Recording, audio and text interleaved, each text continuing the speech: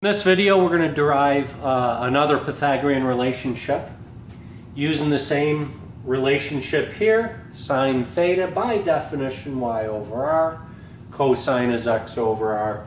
Tangent is y over x. Now, in an earlier video, we divided both sides by r squared.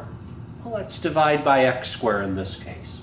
So dividing both sides by x squared, we get x squared over x squared plus y squared over x squared equals r squared over x squared.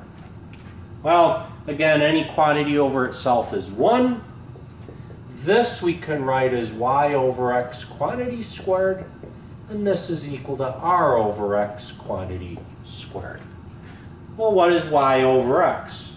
Y over x is tangent, so this is 1 plus tangent squared.